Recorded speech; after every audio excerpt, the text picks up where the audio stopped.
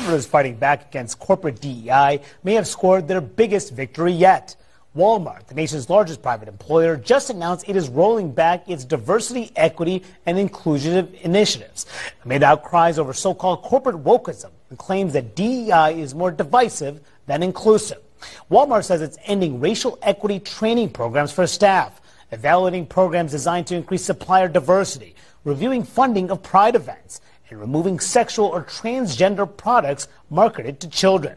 Now, Walmart defends the move, saying, quote, "We have been on a journey and know we aren't perfect, but every decision comes from a place of wanting to foster a sense of belonging." Other companies making similar moves. They include Harley-Davidson, Tractor Supply, and John Deere.